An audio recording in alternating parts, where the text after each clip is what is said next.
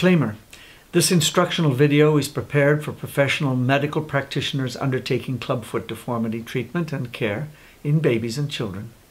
Clubfoot treatment is a specialized medical intervention and should only be undertaken by medical professionals specifically trained and skilled in the technique and licensed by the appropriate legal and medical regulatory bodies in their jurisdiction. Hello, my name is Dr. Norgrove Penny. This video is about the Ponseti method of clubfoot care and where do you put your fingers. I've had the opportunity to teach Ponseti clubfoot care many times in many locations in North America, in Europe, in Asia, and in Africa. Many times to young doctors early in their experience with clubfoot treatment. What I found is many times these young physicians and professionals are very knowledgeable about the science and the principles of the Ponseti method, but lack confidence in knowing where do you actually put your fingers? How do you actually hold the foot? How do you actually do that manipulation? And so I have learned over the years a particular method of being able to teach this such that a young doctor can learn quickly how to do the Ponseti method of clubfoot care. Early in my clubfoot career, I had the great privilege and opportunity to work with Dr. Ponseti in Iowa on several occasions. I recognized what a great master he was in this technique, an artisan, a sculptor. I thought of him like Michelangelo, and I wanted to somehow try and learn how to be, if not as good, at least try and be as good as him. And so I watched his hands closely, I watched his maneuvers, and I photographed them, trying to learn from him how to be a great master in clubfoot manipulation. And out of that has grown this experience of how to teach the Ponseti method to younger doctors and pass on this information from generation to generation. Can we all be great artists like Dr. Ponseti in order to get the great results he had? One of the first things I noticed watching Dr. Ponseti was how gentle he was. I couldn't get over how gentle he was. It looked as if he was doing nothing, as if he was hardly holding the foot, while I had tried very hard to manipulate and use too much pressure. So the very first principle that we learn from Dr. Ponseti is to be gentle, much more gentle than you expect.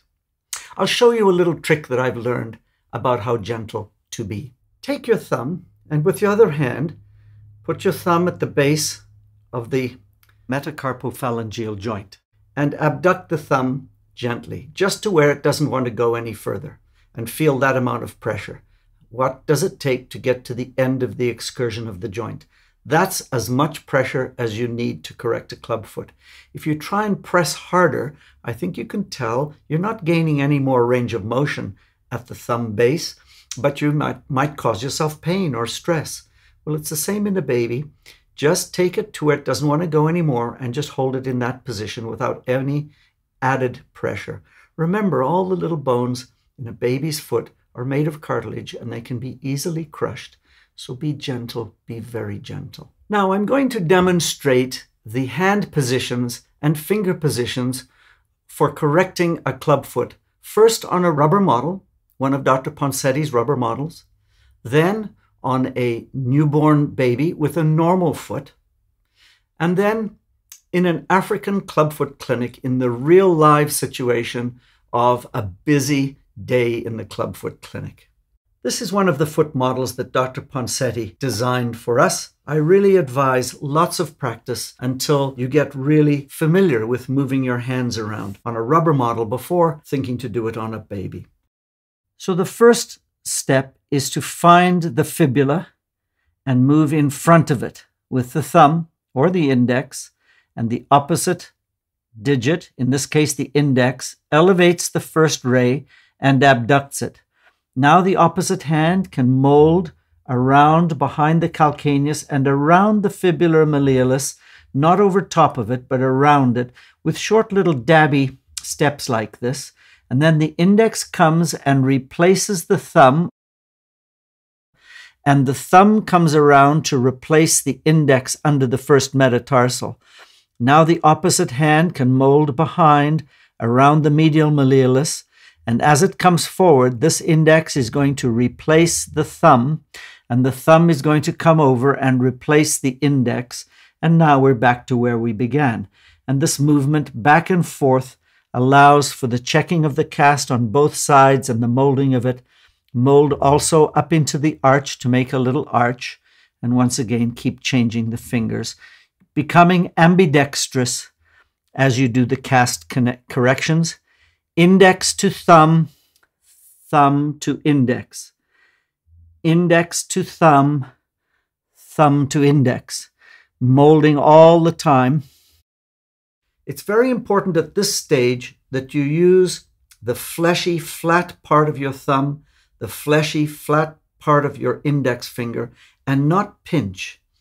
Pinching will cause a pressure area over the bony prominences. So you learn to use a large surface area of your thumb and index finger.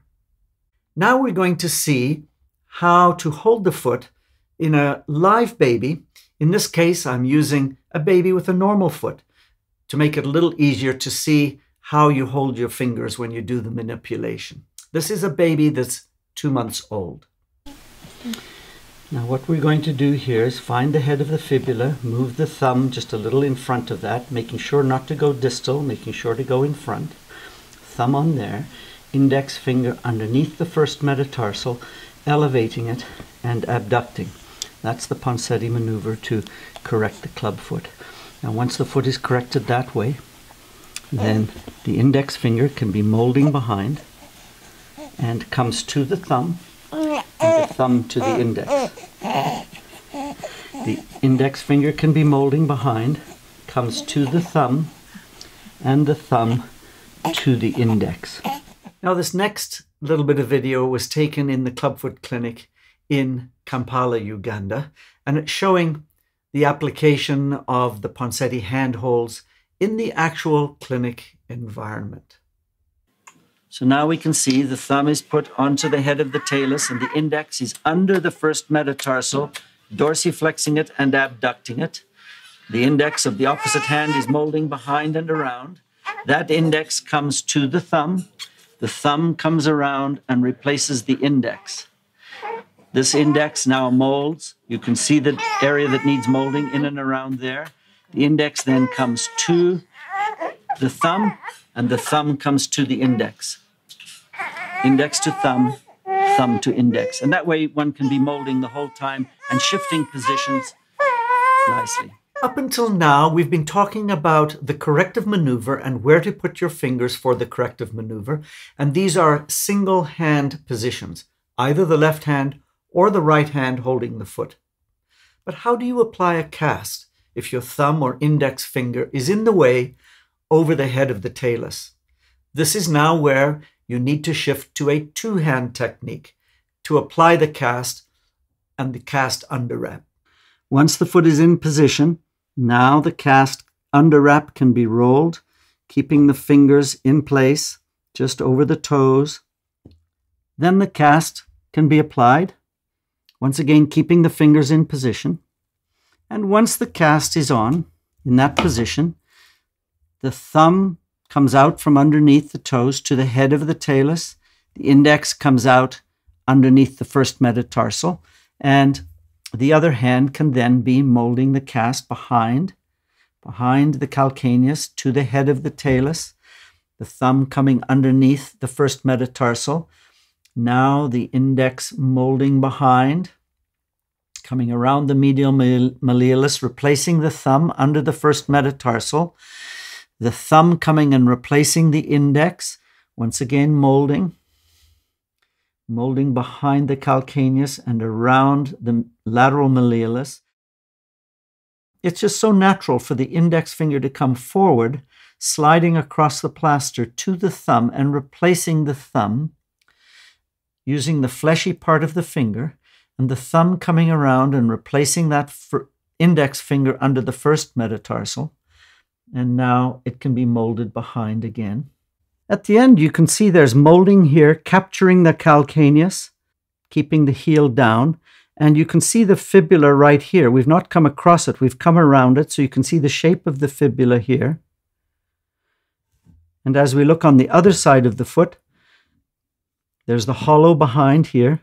We've come around the medial malleolus, and we've got a little arch in the foot there as well. So that the shape of the cast very much is the shape of the foot. And that's what we're trying to achieve, a well-molded cast. Well-molded, not cylindrical. This is a baby undergoing its third casting. So the first thing is to find the head of the talus by moving in front of the fibula and doing a reduction. Then putting the thumb on the head of the talus, keeping the reduction, and sliding the thumb up towards the top end of the fibula, holding some pressure on the fibular head. The big toe and the second toe are held gently between the index and thumb of the other hand as the underwrapping and then the cast is applied. The fingers are kept under the underwrap while the cast is put on, quite snugly,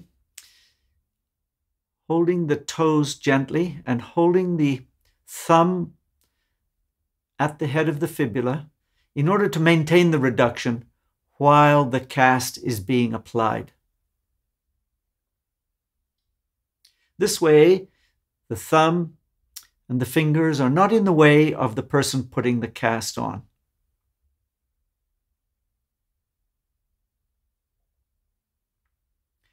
And then as soon as the cast is on, the thumb is slipped out from underneath the cast and applied to the head of the talus, to the prominence of the head of the talus, and the index finger will come out and go to the underside. There's the thumb coming up to the head of the talus, the index under the first metatarsal, elevating and abducting it. And now the opposite hand is molding behind the calcaneus and around the fibula, and the index comes to the thumb and the thumb to the index, the opposite hand molding around the back of the cast, and then coming under the medial malleolus and replacing the thumb. Dr. Ponseti always emphasized that the cast needs to be a well-molded cast. So it is important, as the cast is setting up, that you gently press around the bony prominences, not over top of them, creating the shape of the foot and containing the calcaneus so that the foot doesn't slide up in the cast. At the end, the cast should look like a foot and not like a cylinder. Once the lower end of the cast is applied, the upper part can be applied easily. Now, what I've shown you here today is just one way of doing the Ponseti manipulation. There are many different ways you can put your fingers, but I think if you practice this particular method and get really comfortable with it, you'll be well on your way to treating club feet very, very capably. With time, as you gain experience, you may learn slightly different ways of holding your fingers. As I watch other experienced practitioners, I see different ways that they hold the foot, and that's obviously quite all right. If you look at great artists, they all have their own particular way of doing their art. So there are adaptations. At the end of the day, I actually couldn't make my fingers do exactly what Dr. Ponseti did. My fingers were different than his, and he had his own unique way of doing things and had many variations of it. So I had to learn my own way based on his technique.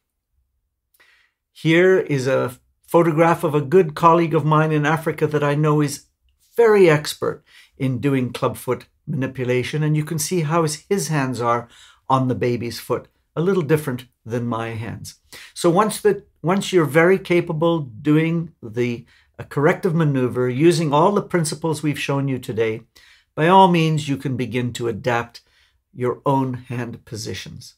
So now let's go over some of these principles again. The important principles in where you put your fingers. Number one, be gentle. Be very, very gentle, more gentle than you think is gentle. Number two, use the fleshy, soft parts of your fingers and thumb to hold the foot. Don't pinch. Don't create a pressure area. Number three, find the fibular malleolus and move your thumb or index finger forward of this, anterior to this, to find the head of the talus. Be very careful not to move distal down the lateral border of the foot. Now what we're going to do here is find the head of the fibula, move the thumb just a little in front of that, making sure not to go distal, making sure to go in front. Thumb on there, index finger underneath the first metatarsal, elevating it and abducting. That's the Ponseti maneuver to correct the clubfoot. Number 4, learn to be ambidextrous. Use both hands. Use them interchangeably. Change hands many times during your manipulation and molding. Number 5, mold carefully around the calcaneus and around the malleoli. Don't mold over top of them where you can create a pressure sore. Mold around them, carefully tapping the cast so that you do not create a pressure area over the bony prominences. At the end of the day, the cast should look like a foot and not like a cylinder. Let's all aspire to be great artists like Dr. Ponseti. Let's practice where to put the fingers our entire lives so that we get better and better and better at it and become the new Michelangelos.